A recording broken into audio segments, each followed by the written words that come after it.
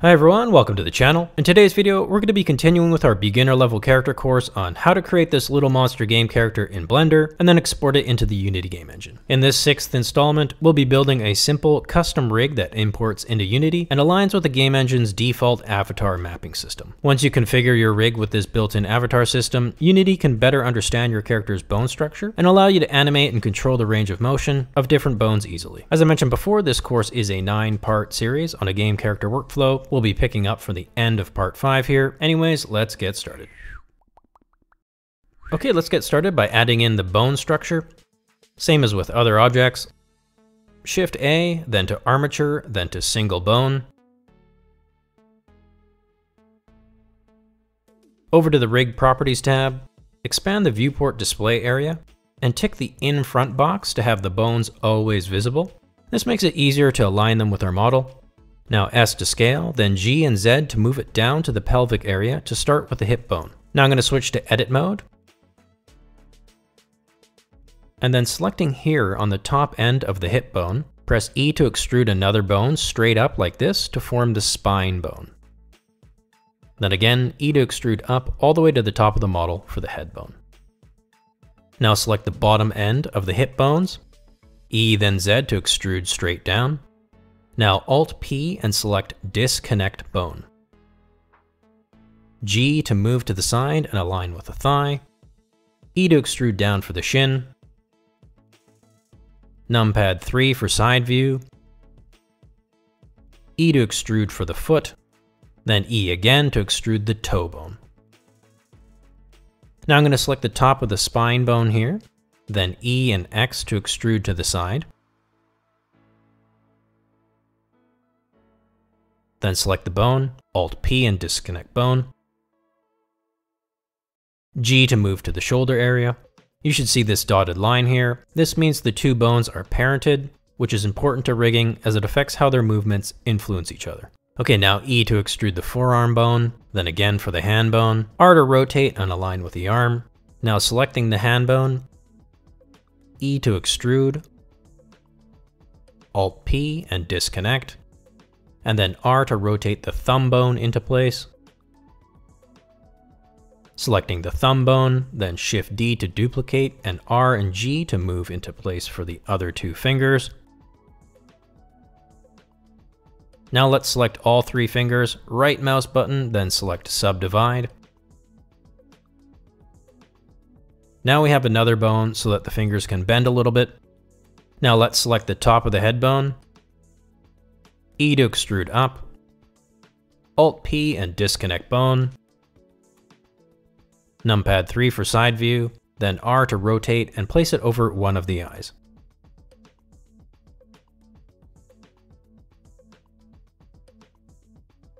Then again, extrude a bone out of the top of the head, Alt-P and disconnect it, R to rotate, and place it along the bottom of the jaw. You may have noticed we don't have the dotted line between the hip bone and the thigh bone, and that's because they aren't properly parented. So let's select the thigh bone, then over on the bone menu on the right, under the relations area, click on the parent field here and then select bone. You should now see a dotted line between the two of them like this, which tells Blender and Unity that the legs are attached to the hips. Okay, for file organization, let's rename the bones so they aren't all bone.001, 002, and so on. Select the first bone, and over on the right in the bone menu, rename it to hip. Then the next one, spine. This big one, let's name it head. Then eye. Then jaw. Now over to the arm, let's name this upper arm, then lower arm,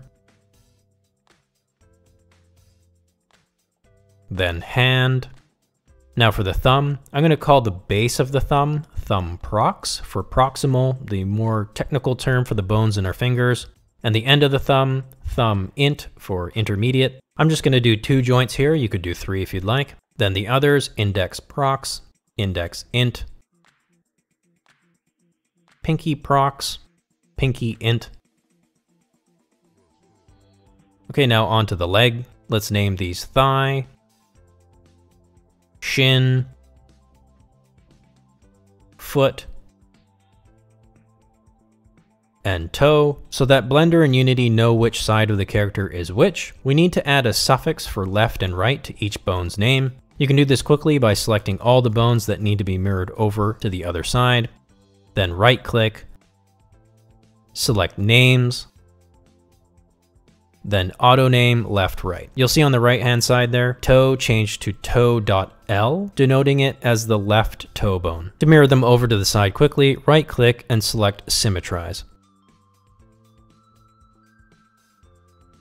Okay, with that done, let's set up the IK or inverse kinematic system for the arm. I'm going to select the rig, tab into edit mode, then up here in the right, I'm going to click on the X symmetry button. This will make it so that any changes we make here will be mirrored over to the other side. Let's click on the elbow joint here, then move it back ever so slightly so that there's a slight bend in it like a normal elbow functions. Now let's E to extrude a bone out.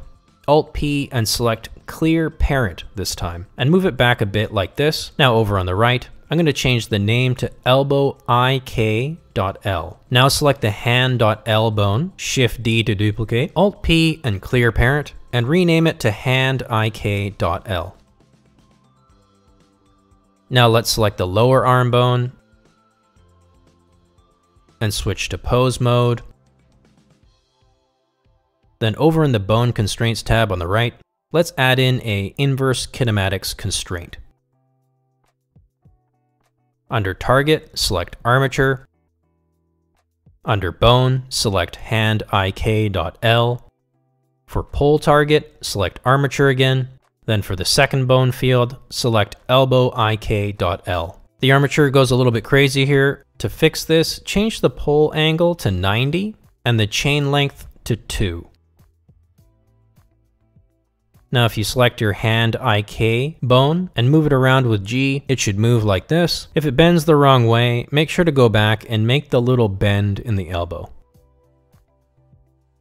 Okay, now select hand.L, not hand IK.L.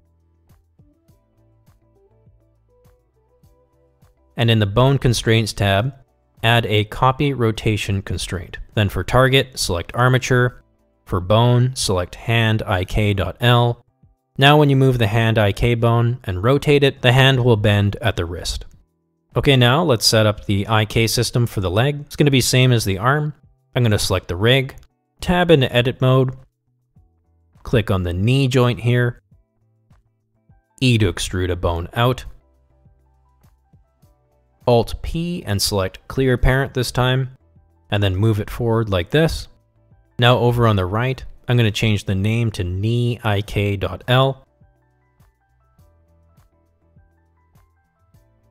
Now select the foot.L bone, Shift-D to duplicate, Alt-P and Clear Parent, and rename it to foot IK.L. Now let's select the shin bone, switch to pose mode, then over in the Bone Constraints tab on the right, let's add in a Inverse Kinematics constraint. Under Target, select Armature, Bone, select foot IK.L. For Pole Target, select Armature again, then for Bone, knee IK.L. The armature goes a little crazy again. To fix this, change the pole angle to 90 and the chain length to 2. Okay, now you can select foot.L, not foot.R or foot IK.L. And in the Bone Constraints tab, add a Copy Rotation constraint. Then for Target, select Armature. For Bone, select foot IK.L. I forgot to do this earlier, so let's add in a little slight bend in the knee like this. Now when you move the foot IK bone and move it around, the leg should behave somewhat like a real leg does, and also bend and rotate at the ankle. Okay, let's add in some finger rotation. I'm going to select the end of the thumb here. Then in the Bone Constraints menu, let's add a Copy Rotation constraint. Target Armature. For the bone field, select the next bone up in the chain towards the hand. I only have 2 bones here, but if you have 3, select whatever bone is next. In my case, it's thumb prox.L. Now for the axis, I'm going to select X, then Target, Local Space, and Owner, also Local Space. Now when you select and rotate the thumb prox bone, the tip of the thumb should also follow. Now you can repeat the same process for the other 2 fingers. select the end of the index here, then in the bone constraints menu, add a copy rotation constraint, target armature. For the bone field, selecting the next bone up in the chain towards the hand. Axis, I'm going to select X, target, local space, and owner, also local space. And then again, just for the pinky.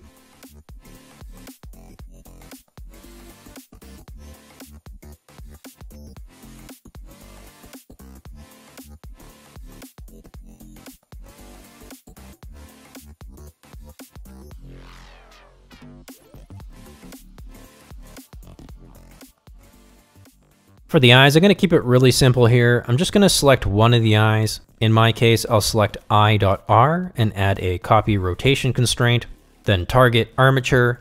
And for bone, I'm just going to pick the other eye, which is eye.l. Okay, now we got to do some cleanup on the bone names and constraints as the stuff on the other side isn't perfect. If I select the elbow IK bone over on the right side, you can see it's named upper arm.001. This is true for the other IK bones on this side as well. So I'm going to go through and rename them appropriately and with the .r suffix as well. So elbow IK.r, knee IK.r, hand IK.r, and foot IK.r. I'm also going to go through and uncheck the deform box for each of these IK bones as well, for both the left and right sides. Do it for only the IK bones and not the other bones.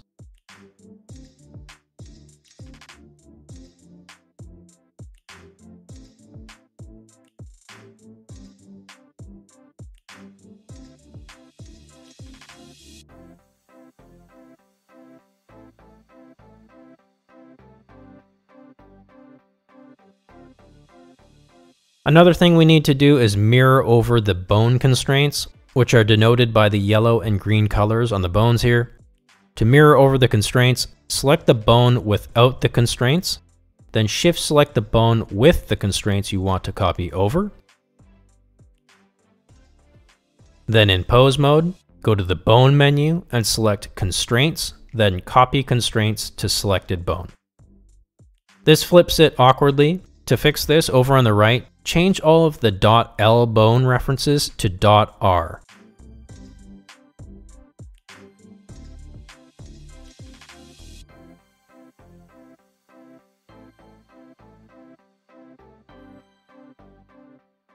Now just repeat for the other colored bones, selecting the hand.r bone first, then shift selecting the hand.l bone second, going to the bone menu, copy constraints to selected bone, then switching the .l bone reference to the matching .r one.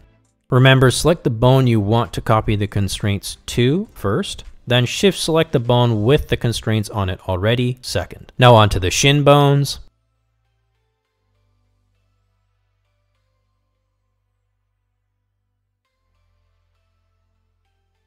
And then finally onto the foot IK bones.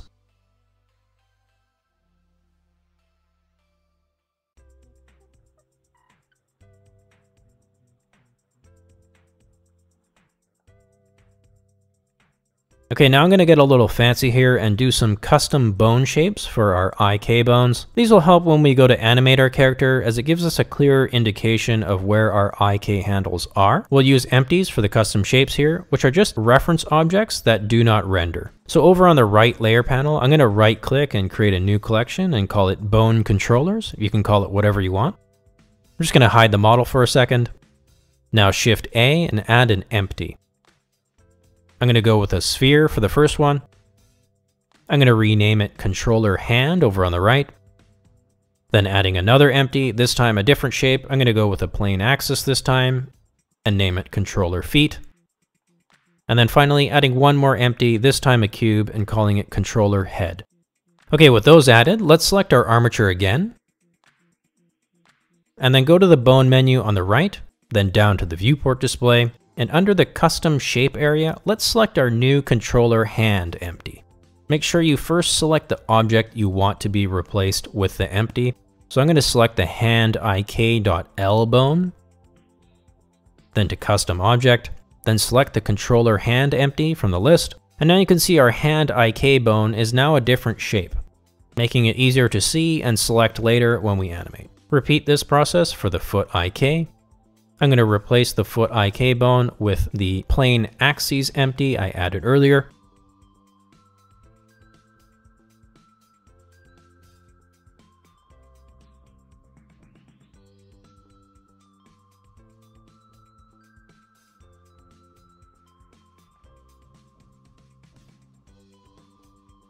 And then again, I'm going to select the head bone here and replace it with the cube shape.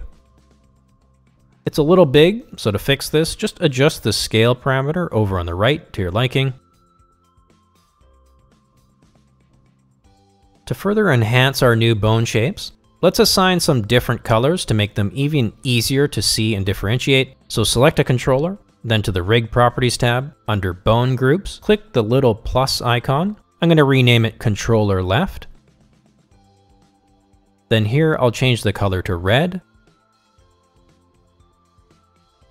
Then click Assign. Now our custom shape is red. I'll click on the left foot IK bone and also assign it to red. Now selecting the foot IK.R bone, then clicking the plus icon again on the right, naming it Controller Right, and changing the color to blue. Then clicking Assign. Then again for the hand IK.R bone. And repeating the process to turn the middle head controller shape to yellow. Now our custom controller shapes on the left are all colored red, and on the right they are all blue, and the middle is yellow. Again, this will make it easier for us to differentiate which side is which when we're animating our character. Okay, finally, let's attach our rig to our character. First, select all the components of your character on the right or in the viewport. Then shift select the rig last. Then press Ctrl P and select Automatic Weights.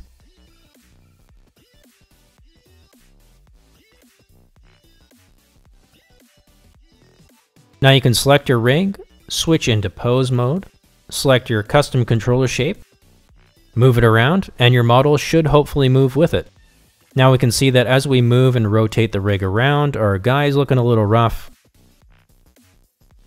There are some pretty weird deformations going on that don't look all that good. This is because Blender's automatic weighting, although it's a great start, is not perfect and often requires a little bit of manual adjustment, which we'll cover in the next video. So that's it for this one. Hopefully you have a model that looks something like this. Doesn't look the best right now, I'll admit, but our character is moving, so I'm going to pull out my trusty to-do list and call part 6 done. In the next video, in part 7, we're going to do some manual weight painting and shape keys to clean up the deformations and make our animation look a little bit cleaner. A couple of shoutouts this week. Shout out to Sir Doron on Instagram, who through the use of the bear tutorial sculpted this awesome fox. Got some great smooth shapes, and I love how the gradient node really works here. And Iraq Garcia on Instagram, who celebrated Earth Day a little bit early with this great spin on the bear tutorial. Poor guy, save the whales. Thanks for the shoutouts, guys. If you'd like to be featured here, just tag me somewhere and I'll put you in my next video. Feel free to ask questions below. I try and answer all of them, and sometimes I actually help. Woohoo! If you want to share your art or ask a question, I have a little group on Facebook going. Link is below. Or you can just hit me up on social media somewhere. I love seeing your guys' stuff. I have Twitter, Instagram, Facebook, Discord, Twitch, Gumroad, and Udemy as well. Anyways, thanks for watching, guys. I hope it helped, and see you in the next one.